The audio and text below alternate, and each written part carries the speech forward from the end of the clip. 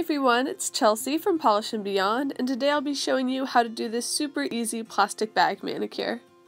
For this design, you will need a white polish, pardon my messy bottle, some polishes of your choice. I just chose some purple shades from L'Oreal, a latex product. This one is L.G's Lickety Split Latex Mani Mask, a piece of a little plastic sandwich baggie, a pair of tweezers, a cleanup brush, and your favorite top coat. This one is Seche Vite.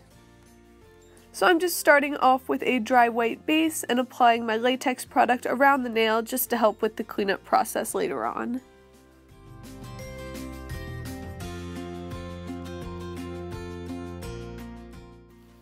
Once that was dry, I came in with my purple polish shades and just started dropping on some blobs around the nail. I started off with Royalty Reinvented, then I went in with Pinot Purple, and finished off with a glitter called the Rain of Studs. So as soon as you can, you'll want to take that little plastic bag square and just place it over the wet blobs and kind of smush it around on the nail to spread it around.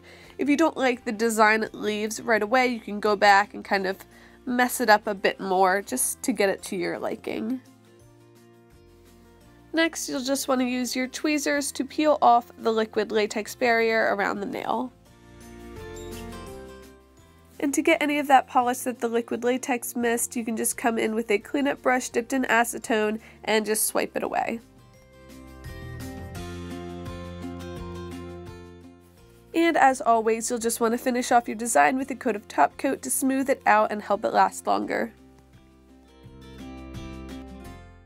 So that's how I got this plastic bag manicure. I hope you guys enjoyed the video. Thanks so much for watching, and I'll see you in the next one. Bye!